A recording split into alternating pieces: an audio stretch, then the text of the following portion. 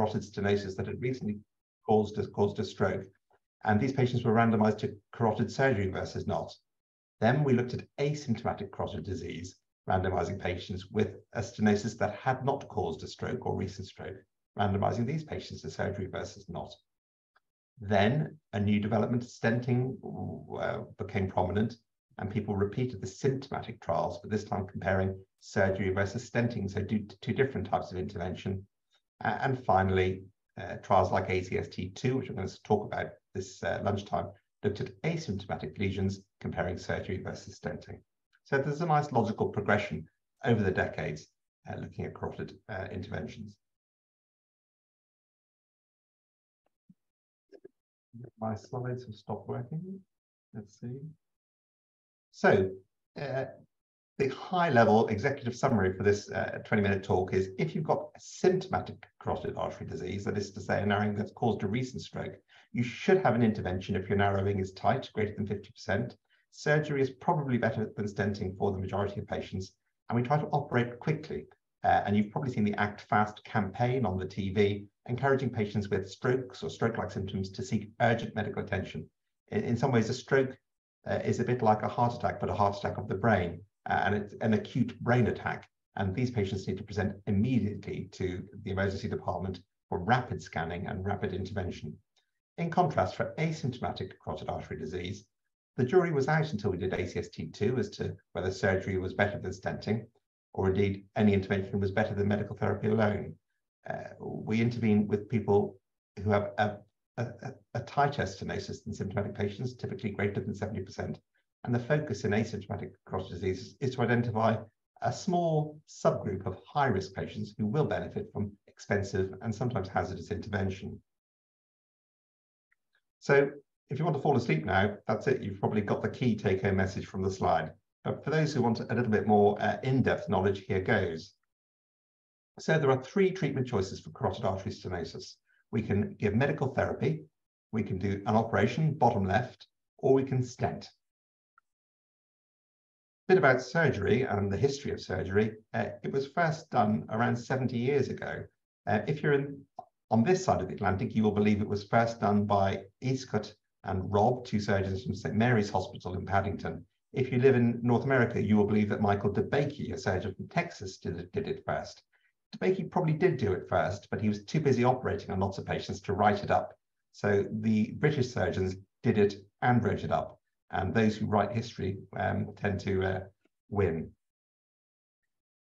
And the operation, as first done by either DeBakey or Eastcott, hasn't really changed very much in 70 years. We expose the artery through an incision at the front of the neck. We clamp it. We then open up the diseased artery, scoop out the atheromatous plaque, and close the artery again. And that's it. Here are some operative pictures. Top left is the artery exposed. Top right, the artery has been opened and the plaque is being removed. Bottom left is the atheromatous plaque as removed from the artery. They are quite horrible, fatty things. And then bottom right is the artery patch repaired to prevent re-narrowing when we close the artery up. These operations are normally done under general anaesthetic, can be done under local anaesthetic, take around 2 hours, and the patient's normally in hospital for 1 to 2 days post-operatively. I did say that medical therapy is really important for stroke prevention in the context of carotid artery disease, and we use triple medical therapy to prevent strokes and also heart attacks in these high vascular risk patients. This triple medical therapy includes things to thin the blood, antithrombotic therapy, typically aspirin, but sometimes other drugs as well. Blood pressure control is really important, and also important is lipid-lowering therapy, drugs like statins, which intensively lower LDL cholesterol. It's also really important to encourage patients to stop smoking if they are smoking, and also to lose weight. And those are in italics not because they're unimportant, but just because they're different from the drug therapies that we do talk about. And a bit of evidence here about statins. Statins were investigated in a large trial we coordinated in Oxford called the Heart Protection Study. And in this trial, being allocated to statins in this randomized trial halved your risks of symptomatic carotid artery disease, which is really quite striking. But despite really good medical therapy, residual risk will remain, and despite good medical therapy, patients with carotid artery disease go on to have strokes. So that's why we need to think about interventions as an adjunct to medical therapy, not instead of medical therapy.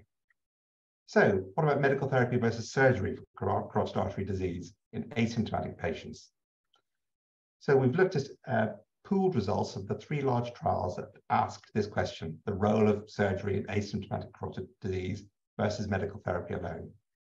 So there were 3 trials, 2 were in North America, VA and ACAS, and 1 was European, our first ACST trial.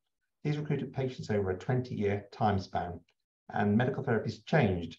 So this analysis, which I'm about to show you, allows us to look at the effect of really good medical therapies on stroke risk in these trial participants.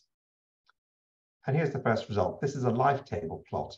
The graph on the left includes the operative hazards associated with immediate surgery, shown in red lines, versus the risks of stroke associated seen in patients who did not have a carotid operation. Here you can see that initially in the bottom left graph, the lines diverge, showing immediate risk associated with surgery. That's because a carotid operation carries with it a risk of stroke or death in the order of 3% in this trial. But after around 2 years, the lines cross and then begin to diverge quite sharply in favour of surgery. That is to say, the peri-operative hazards begin to be outweighed by the long-term benefits, with a reduction in stroke risk seen in those who've had their arteries operated on.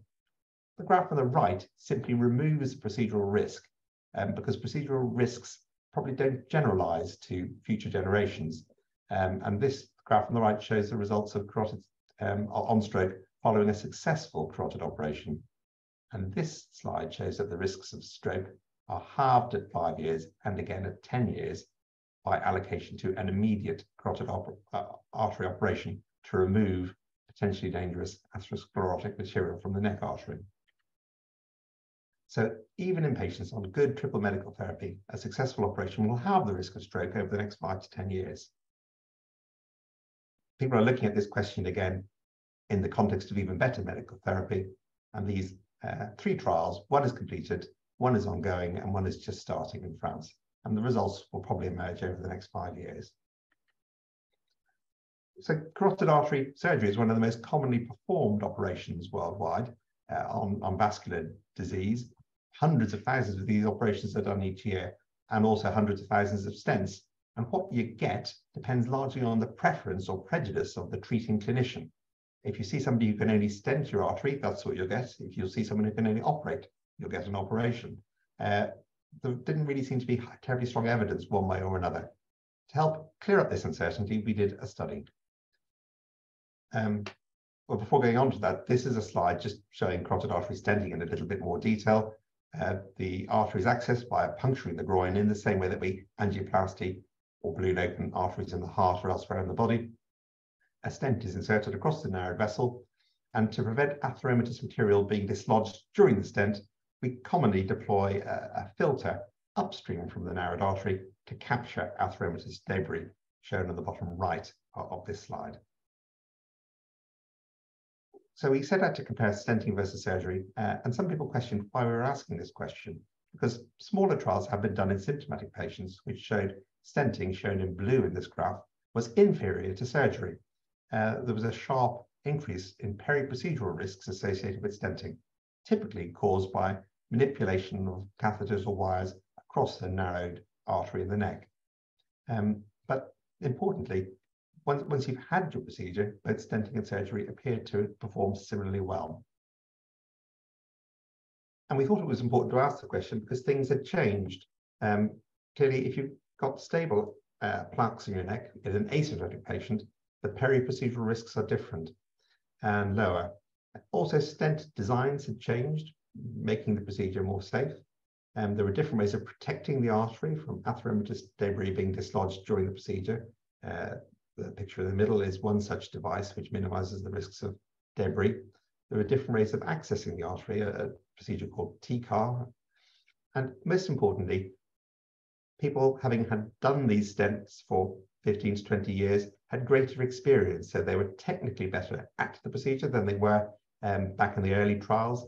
and also better at selecting patients who could have the procedure done safely. And all these secular advances may help reduce procedural carotid artery stenting risks. So we designed ACST2, a large, simple trial comparing surgery versus stenting in asymptomatic patients, and we randomized 3,600 patients. The diagram shows how simple the trial design was. You needed to be eligible for the trial, a tight stenosis, no recent symptoms. Both stenting and surgery had to be feasible.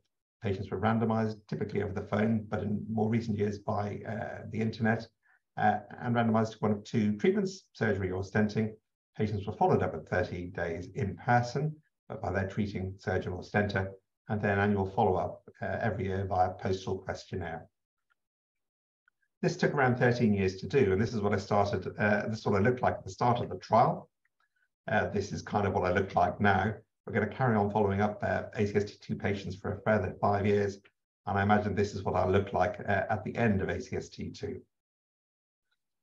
We allowed patients and surgeons to use whatever their usual techniques were. So for surgery, we weren't unduly prescriptive as to how the operation was done. We didn't mind about modes of anesthesia and various technical aspects of the operation. Similarly for stenting, any CE-approved stent was permitted to be used in the trial, and whilst we encouraged protection of the brain during the procedure, we didn't mandate it. And all this permissive design was implemented to try to improve recruitment to the study. It was an international trial, but with a strong European flavour. We had sites in Western and Eastern Europe. We had some sites in Asia, and we had a very productive site in Canada, in Calgary, and 2 very good sites in Sao Paulo in Brazil.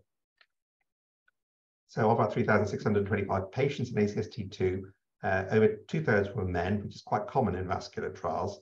1/3 had diabetes, which just shows the diabetic epidemic which is sweeping the Western world. Our mean age was 70, and the mean follow-up I'm going to present today is 5 years. Medical therapies were good in ACST2, and we were interested in strokes, and we classified these by disability 6 months after they had occurred using a thing called the modified Rankin score, and disabling was considered a Rankin score of 3 or greater. So some of you will have heard about real-world evidence and real-world data, which normally refers to registries which record procedural hazards. And these registries are really quite good at looking at procedural risks. And these registries, both stenting and surgery, each cause stroke or death at a rate of around 1%. But what registries can't do is reliably compare long-term non-procedural stroke rates.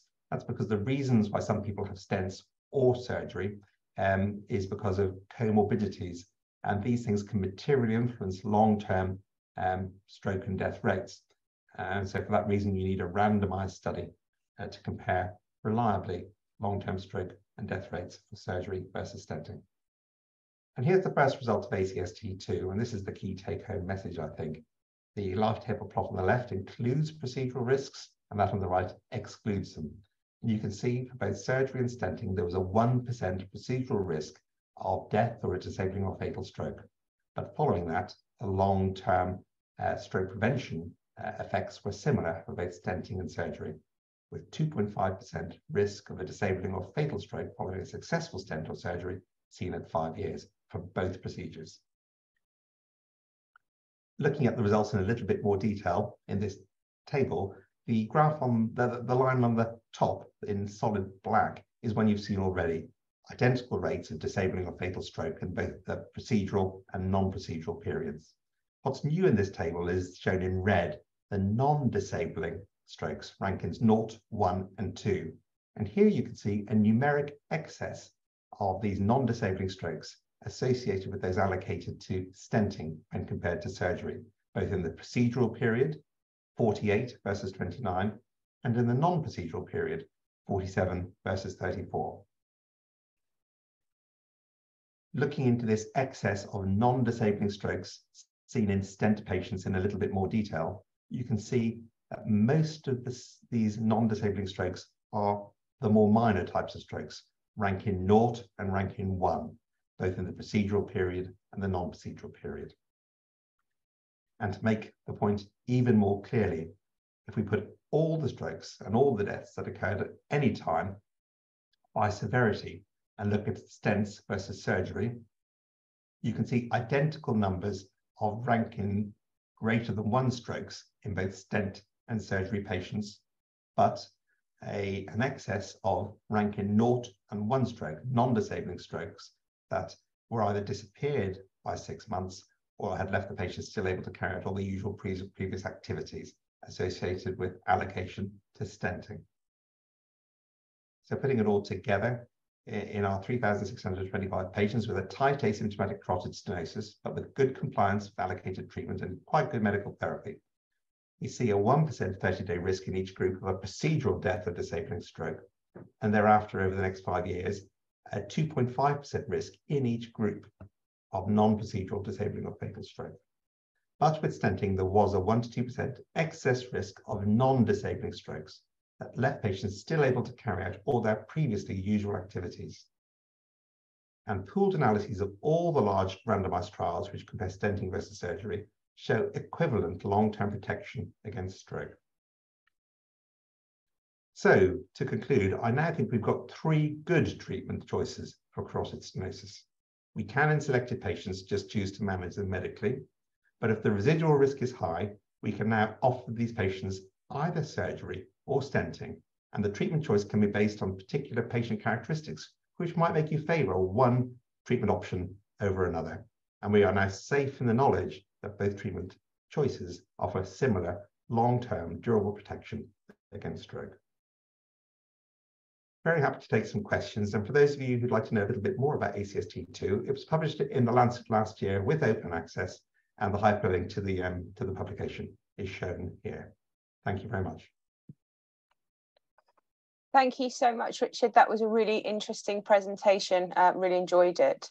I haven't seen any questions in the chat to this point, but I have got some questions here that would be interesting to talk about.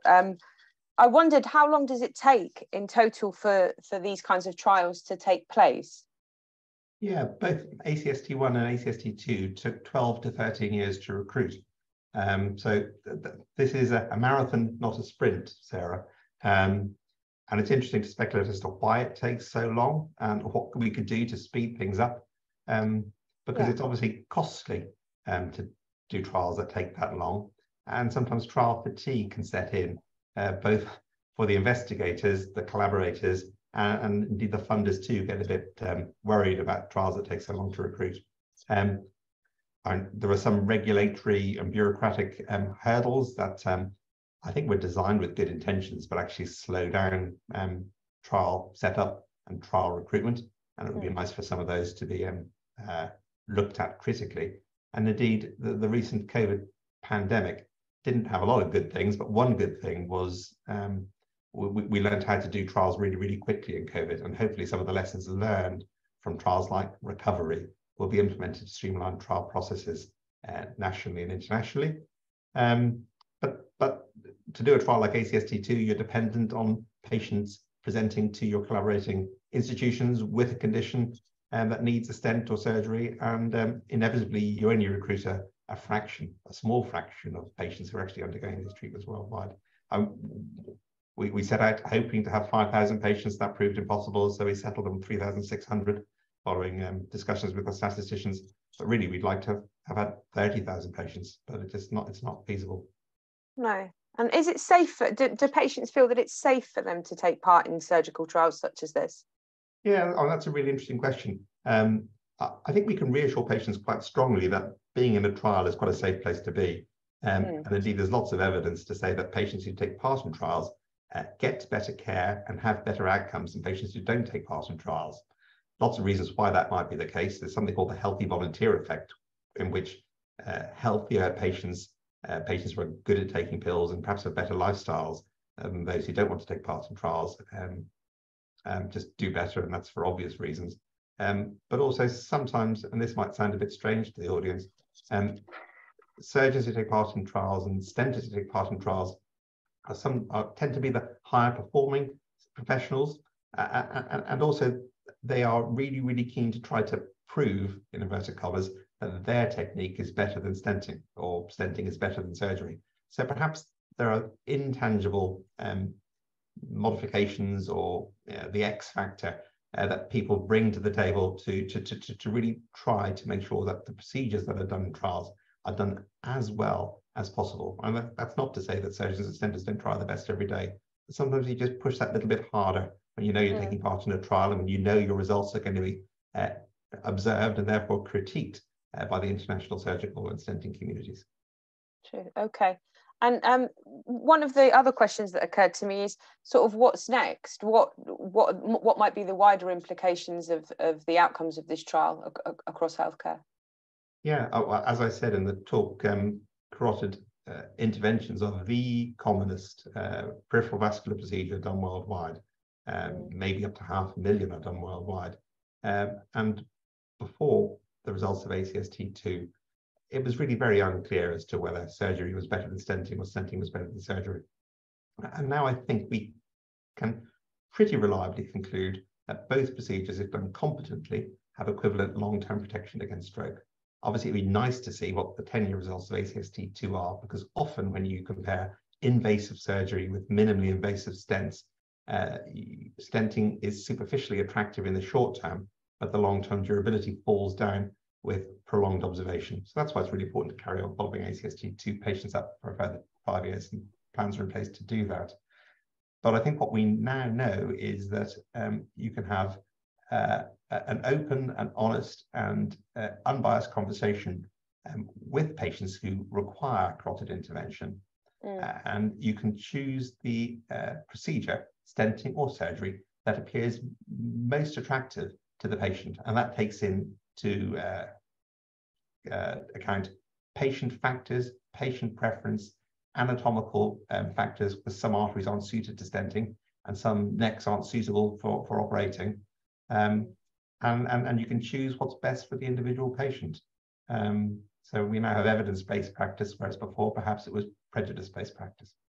Okay, I think one last question that I've just seen is, did you look at people who had TIAs, or was it only patients who had had a full stroke?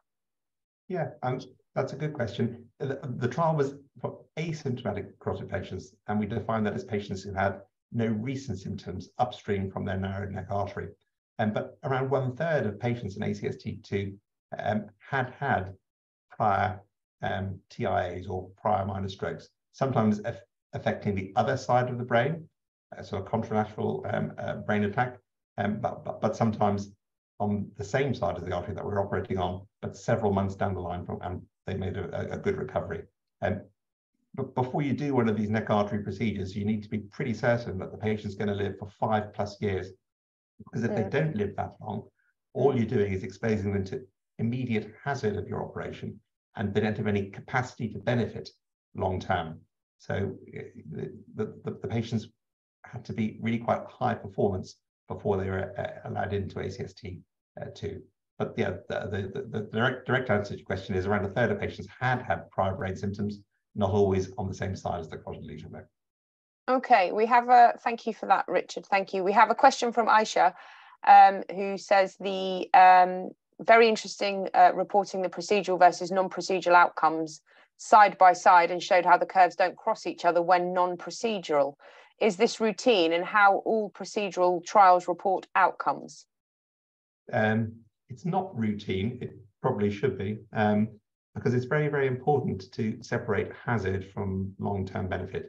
And there's a boring statistical reason why it's the right thing to do, because those graphs, the live table plots, depend on constant proportional hazard. So the risks need to be fairly stable over time, and you can't get much more unconstant, if that's a word, than short-term hazard flipping to long-term benefit. So that's the short-term reason. That's the statistical reason. I mean, the more practical reason is the procedural hazards we see in trials are probably quite peculiar to the trial context. Patients and surgeons who take part in trials are a small subset of the overall population of surgeons and patients. And for that reason, the procedural risks we see in trials don't generalize outside of trials at the time the trials are being run. And they certainly don't generalize to future years. Trials are funny. in a randomized trial, we take patients from yesterday and we seek to apply the lessons learned to patients of tomorrow. That translation, the generalizability of proportional reductions or proportional effects, is generalizable to future generations of carotid patients. But the procedural hazards are not generalizable. And I think if you want to know what procedural risks are in 2022, you need to go to a large registry, and there are lots of those around, with tens or hundreds of thousands of carotid procedures. And that's how you know the contemporary procedural risks of carotid interventions today. Okay, thank you very much. I think we're just 1 minute over, so that was really interesting and very informative. Thank you, Richard. And I don't see any more questions in the chat. Just to let participants know that we will be sharing this presentation on our YouTube channel and across social media platforms. So if you did want to listen again and share with colleagues, please feel free. But now I'd just like to say thank you, everyone, for joining us, and thank you, Richard, for your time today. Thank you, Sarah. My pleasure. Thank you so much. Take care, everybody. Bye-bye.